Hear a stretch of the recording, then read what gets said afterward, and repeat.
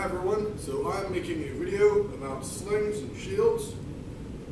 The only information about using slings with shields that I could find was the Lindybiege video, which I'll link to in the description. But from the way he was talking, you could tell he hadn't really tried it himself. Like when he tried demonstrating how to do it, he was sort of talking to his theory, and then was like, oh no, I should do this first. So you could tell he'd never actually slung with the shield, so I decided to go out and do that, where I just brought the small Clonura shield mock-up with me to do some slinging.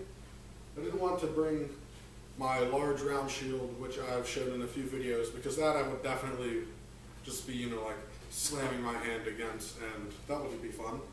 But I could probably do it with my oval shield, which you've seen in a few videos. So once I'm back on campus and can do that, I'll probably try that out a bit and do a video with that, just to sort of say yes or no.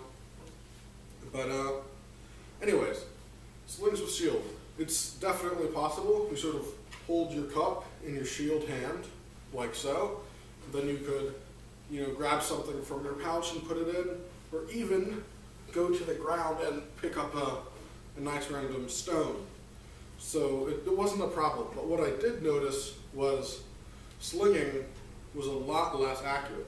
So if I put my shield down, because at least when I'm slinging, I do like a full body motion. I don't do a perfect up like that. I get more powerful doing sideways, sort of like if you imagine throwing a javelin or a baseball or whatever. So I throw sideways, or not exactly sideways, like at a diagonal again, and release at the top.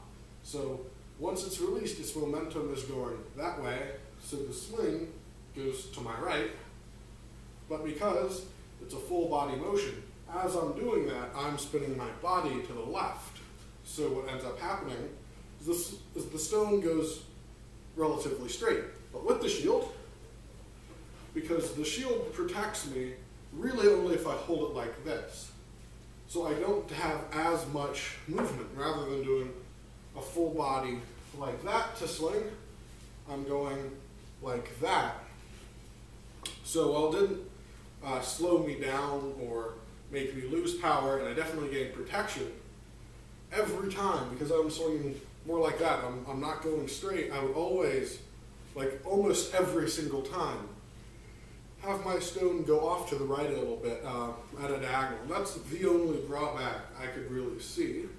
But I feel like if I kept practicing with Sling and Shield, which I probably won't, but if I kept practicing, I could eventually get it down to a more straight path. So yes, it's definitely possible, and depending on your style, it might make you less accurate though. Because since I sling at that diagonal and then move my body, I found it less accurate. If you do go exactly straight, I suspect it won't be much of a problem. But if you go sideways, it might be a problem if you're actually holding it out. But if you sort of bring it into your body as you sling like that, it's not that big of a problem. It does once you get all the way over here, but I suspect you would release it like that by then. So it does mess up your accuracy, or at least you messed up my accuracy a little bit, and I feel like a lot of people would actually have their accuracy messed up. So it was less accurate, but it wasn't so much having the shield's fault, but how I reacted to having the shield. So if you get off the mentality and move your shield out of the way, it was still perfectly straight. Or again, if you just practice enough to do an exactly straight motion, I suspect you could get it nice and straight that way.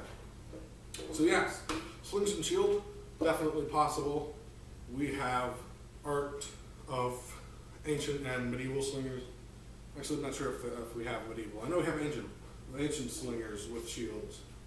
So it's definitely authentic, and it's a good system.